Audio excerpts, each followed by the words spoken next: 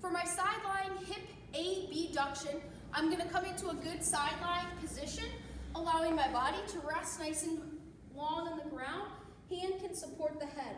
Now my hips I want to stay perpendicular to the floor. We're not rocking back or rocking forward.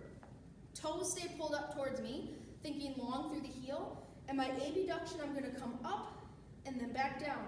Now if we turn out, we might be able to go further, but we're not using that outside of the hip and that good glute area that we really want to target. So make sure that reach through the heel, up, and then back down. Nice active leg, core staying tight as well, up, and then back down. Nice and slow, nice and controlled for my sideline hip AB-duction.